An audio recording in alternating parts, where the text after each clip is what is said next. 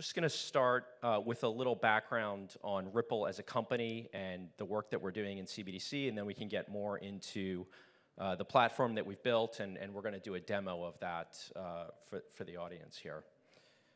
So by way of background, Ripple is an enterprise software company that leverages distributed ledger technology to offer a range of products to licensed financial institutions. Company's 10 years old. We're based in San Francisco. We have offices globally. And for the past decade, we are perhaps best known for having built a global cross-border payments and messaging infrastructure network. That network is active across 70 some odd countries and 120 some odd currency pairs with 300 regulated financial institutions, currently moving billions of dollars globally. We built that network on the XRP ledger. The XRP ledger is a public permissionless blockchain. It's been in production for a decade, and it's got a great track record of being a very robust core technology. So we've taken that solution, that ledger, and we've architected a private version of that public ledger. And that forms the base of our CBDC platform. On top of that ledger, we've built a series of applications for different stakeholders in the CBDC ecosystem. And under the supervision of the central banking authorities or monetary authorities, designated stakeholders can interact with CBDC and manage it according to the requirements of the nation. So that's what we've built. We have been pursuing our CBDC strategy as a business for the past several years, and I'm pleased to say that we've had very good proof points back from the market, to include a number of industry awards and recognitions that we've received from different third-party analyst groups. And nothing is more important to us than the partnerships that we've built with different countries. We're honored to be working globally with many central banks. I think we've publicly released 6 governments that we're working with. Most recently, we announced a partnership with the National Bank of Georgia. We're honored to be working with them. We have several others that we're working with privately. All of those projects are unique and different. For us, they're a fabulous opportunity to go in and learn about the country and offer our solution to their CBDC objectives. The Ripple platform leverages the foundational attributes of distributed ledger technology: security, resilience, privacy, auditability, and enables monetary authorities to manage the full life cycle of their digital currency. Think about traditional money management and printing as it's historically done. We've borrowed those concepts to enable central banks to mint, manage, distribute, transact, burn CBDC, and onboard participants into the network so that they can interact with CBDC as well. That might be commercial banks or other designated stakeholders. The platform enables different versions of programmability, and programmability means different things from a technical standpoint as well as operationally. But there's a lot of native core functionality on the ledger. And I highlight that because a lot of times when we talk about programmability, people immediately think of smart contracts. We do have a fully EVM-compliant smart contract functionality where that's necessary, but oftentimes it may not be necessary. In fact, at times it could introduce unnecessary risk to the ecosystem.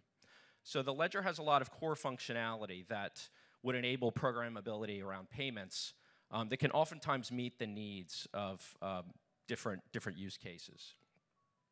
The platform is very low energy use. It's a product of our unique consensus mechanism that is not proof of work or proof of stake and highly consumptive. And we think that's important when you think about retail CBDC, potential volume of transactions that will be required at scale. We think energy usage is a very important topic, and it's a point that we like to highlight. Obviously, I mentioned our history as a company and the ledger having a decade in production. We see that as a key attribute to our credibility in telling our story. Over the past decade, we've built up real-world enterprise infrastructure integration expertise, and the technology that we are leveraging has been in the market in a real-world environment for that amount of time. And we think that's a distinguishing feature to highlight. I was interested earlier listening to Evelyn Whitlock's of the ECB talk about different ways that the digital euro will be accessible in the Eurozone. I think she mentioned 3 different ways. One was through an ECB-issued wallet. One would be through a bank-issued wallet. And then the third was sort of on a card concept. And when I heard that, I internalized the complexity of that ecosystem and what will be required. And that's what we think about at Ripple. We think about a CBDC as a full ecosystem that encompasses different instruments, different actors, and ultimately different use cases. So when we think about different instruments, yes, we're talking about central bank digital currency, but we're also talking about private money. We're talking about stablecoin, tokenized deposit. We might be talking about native cryptocurrencies. All of these things we anticipate coexisting in some fashion in a mature marketplace, subject to regulatory frameworks that allow for them to interoperate along different corridors. But we're building for that. We're building for that future. Different actors. We have direct participants that will hold accounts at the central bank. We have indirect banks that might access CBDC through those other commercial banks with central banking accounts. We anticipate non-bank financial institutions having access to CBDC in some capacity. Developers building applications on top of CBDC platforms subject to the controls of a central bank. And then ultimately merchants and end users, people transacting at the counter, having wallets and being able to spend CBDC and receive CBDC. That's a mature ecosystem, and that is there's a lot of actors in that ecosystem, and we think that is the direction of travel that we're on. The primary use cases that we see and envision that are really foundational to making that work, I think of 3 of them. One is domestic retail payments as a replacement for cash. Another one is cross-border payments, which we have a lengthy history in. And then finally, interbank wholesale settlement. Obviously, there are a ton of use cases, many of which we wouldn't even contemplate today. But we're building with that foundation, and we think those 3 use cases are going to be, at least in the early beginnings of adoption, very important. So the platform that we've built, and I'm displaying an overview of the architecture, the heart of it sits in the middle here in the ledger. And that is, as I said earlier, a private version of the public XRP ledger. It's a ledger that is highly performant, it's scalable, and as I said, probably for the 2nd or 3rd time now, it's been in production for a decade, which I think is super valuable. On top of that issue, we built a series of applications that enable different stakeholders to interact with that ledger as appropriate. So we have an issuer. An issuer is an application designed for the monetary authority, and it enables the monetary authority to manage the full life cycle of their digital currency, including onboarding participants and distributing that CBDC to participants in the network that they designate. Some of those participants might be commercial banks or other financial institutions, and we envision their access of the ledger through what we're calling the operator. The operator is an application that will enable, it's an enterprise application that will enable those stakeholders to move CBDC for different purposes, maybe liquidity management, maybe settlement, using CBDC settlement to settle securities, or passing it on to their consumers in a retail wallet, whatever their business cases might be. And then we also have a strategy around wallets. We have some wallets internally at Ripple that we've built, and we're also partnering with some of the best-in-class wallet providers in the market. Partnering is core to the strategy, because I think the reality is that delivering a CBDC at this stage is really beyond the means of almost any one company in the market. There's so much that goes into a CBDC, from the technology to the legal and regulatory, to the implementation, to the infrastructure, to the maintenance. And so we find that partners play a key role in that, and certainly wallet providers are a critical component of the ecosystem. We have many wallet partners that we work with because every market is different, and the technology of choice in one environment might not be suitable in another environment. So we look to find the best solution for that particular partner. And then I've already mentioned some of these attributes of the CBDC platform. One that I'll highlight is around the native functionality, and I talked a little bit about programmability earlier. The XRP ledger has a lot of native functionality that it was designed specifically for issuing currencies. And it has key attributes that will enable things like tracking transactions, which are important to regulators. And it will facilitate auditability and compliance in ways that we think will add to financial stability at the end of the day as these products are scaled. And so we think some of those native features are super compelling aspects of the solution. And then obviously it's a DLT. So typical DLT type solution includes things like atomic settlement, scalability, real-time payments, and all of those other attributes. And that is an overview on the background of the ledger and the platform. Lauren is going to talk through a little bit further detail on some of the attributes, and then run through the demo. Hello. Okay, it's on.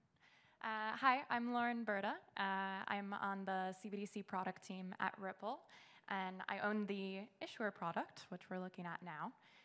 This is specifically for our central bank partners to go through that process of minting CBDC, and then, of course, enabling their treasury process and actually ensuring the funds minted are the proper amount, and then they have the proper people governing who those funds are then allocated to.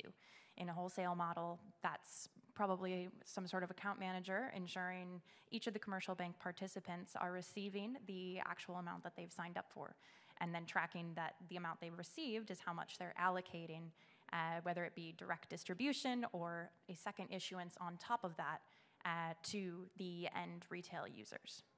How do we do this? So on the issuer application, we focus on onboarding. We have basically a structure that enables either retail users or those, again, commercial bank or financial institution participants to request to hold a CBDC in their wallet. And we also enable then an approval process by the issuer to decide if they're going to be able to hold that or not based on their risk portfolio. We focus on an auditable history of all actions taken within the app. This is everything to do with money movement, but also everything to do with the setup going into that. We have roles that govern who is able to do what. Being a product manager, I don't want to guess what our central bankers, what kind of patterns they're going to govern who's able to do what in this. So we have a really flexible permissions system, which actually enables central bankers to decide for themselves what kind of roles exist and who is then able to do what through those roles. We also offer a number of security parameters in the issuer platform. Everything is multi-signature, and it's not MPC, it's signatures on ledger. So we're working to make sure that the access of those signatures, there's a governance structure surrounding that, so no one gets the keys when they are not supposed to. And then we also offer a feature surrounding account freezing. So like I said, you might have an external retail user that was approved to hold CBDC, but over time their risk portfolio changes, and for any reason you need to actually freeze their wallet. We enable that feature so that as time goes on, you have the flexibility to do so. Our second application is the operator. This is built specifically for commercial banks or direct participants in a wholesale CBDC who are responsible for, again, accepting that minted currency from the central bank and then managing the probably thousands of retail users involved. This is really all about scale. It's a multi-currency platform, so a commercial bank will probably handle multiple CBDCs for their retail users. And it offers a lot of extra features in customer onboarding. There's a lot of plugins from some of our partners as well, and we're hoping to grow all those in the future as well as the network sort of enlarges. And then we have our wallets and end user applications. So of course, we then have the retail users who are the real customers of a CBDC. In our current wallet ecosystem, we have a big focus on offline payments. That's, of course, very important, regardless of the jurisdiction. And then we also have a number of custody solutions we're working towards. And what I mean by that is, retail users can be worried, like we've talked about privacy. They want to actually own their CBDC. And so we're piloting some different options on how to make sure people are actually remain in charge of their funds. So from there, I'm going to get into our demo. And cool. So this is our issuer application.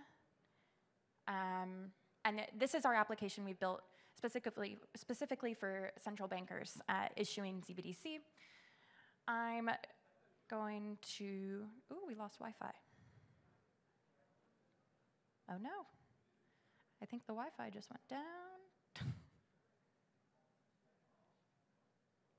So basically getting into it, like I brought up at the beginning, here I can move to, there we go. Okay, so going quickly through this, we govern this application with a number of roles. So I just logged in as a system admin, and we basically I've created all of these roles within my own tenant.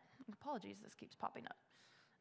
We have an auditor. It's a person I created who is able to basically, let's put that down there. Okay, we're gonna go to the slides. So,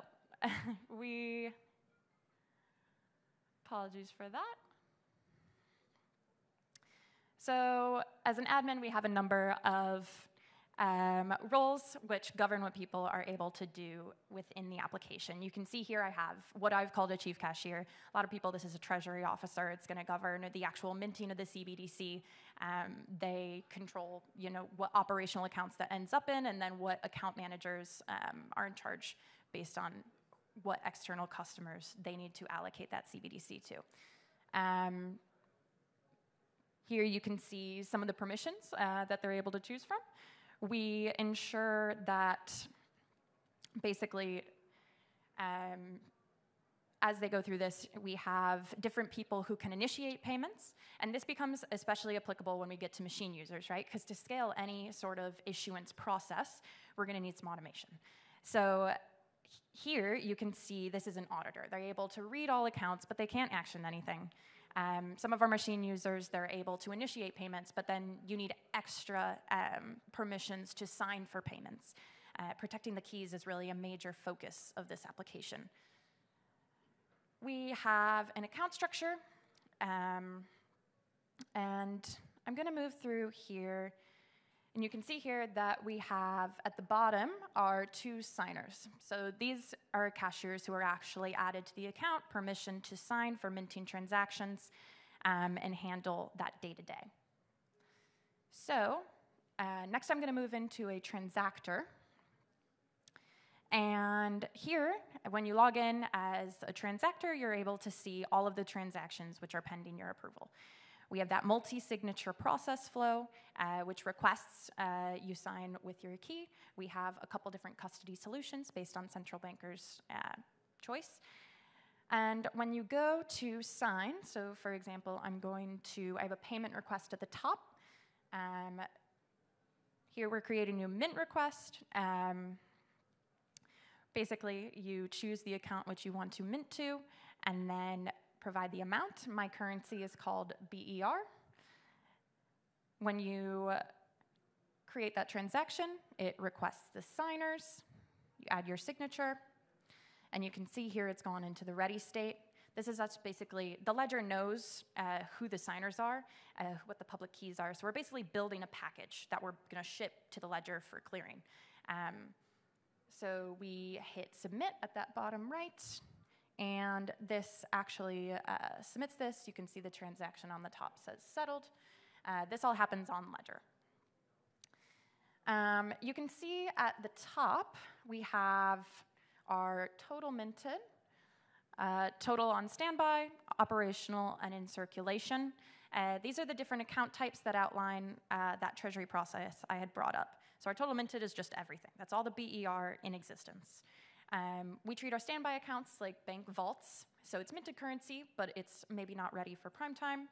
The operational accounts are sort of like a bank teller's cash register, owned by account managers who know exactly what external customers the CBDC needs to be allocated to. And then you also have total in circulation that's held by end user wallets.